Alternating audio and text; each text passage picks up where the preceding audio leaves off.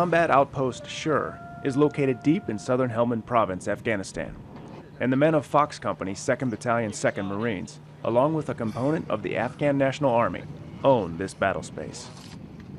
The heart of the Taliban insurgency is located here.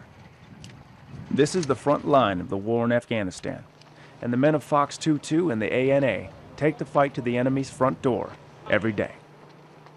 Today, ANA soldiers will lead the patrol, and they've requested to go back into a very dangerous area. So the ANA, that's what they want to do, is go up there and finish clearing out some of these buildings that we didn't get a chance to get to that day. The gear, weapons, and ammunition each man carries weighs close to 60 pounds. The squad will walk about 2 miles through mostly fertile farmland to get to their objective. And the Taliban know they're coming. The fires up here that we see, like that one right up there that's lit on the side of the road, we suspect they're a form of signaling. Marine Squad Leader Sergeant Aaron Reed says the key to the fight is winning over local people.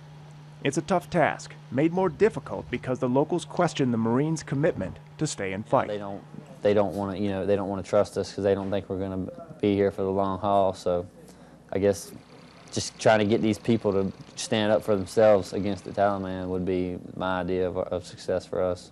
While on patrol, the squad tries to stay off the road as much as possible.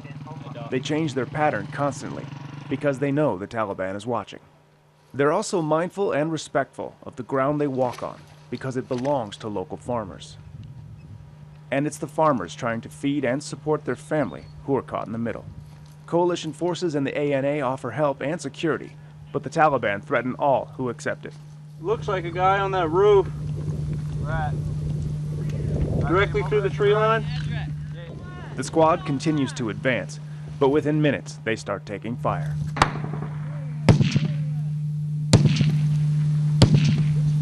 Marines say the Taliban often use women and children as human shields during firefights.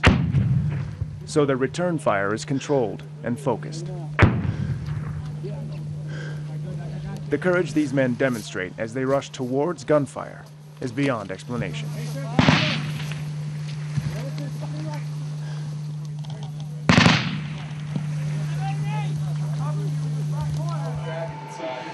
The squad leader stays in contact with the command post, updating them on the situation.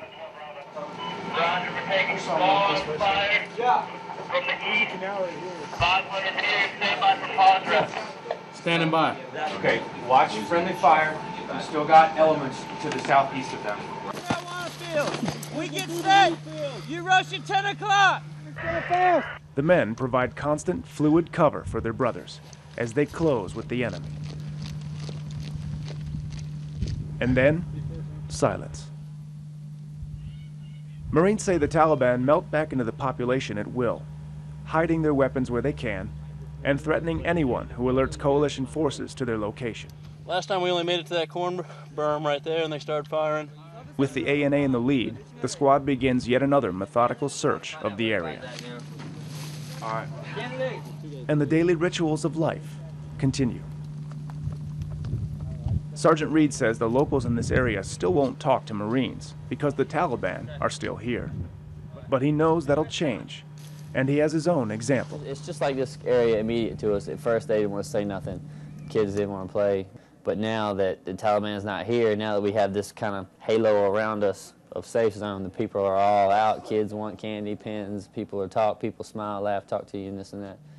The Marines of Fox 22 and their ANA partners will return here in a few days, with every intention of gaining the trust of the locals, one village at a time. Gunnery Sergeant Jimmy Stair, Combat Outpost Sure, Afghanistan.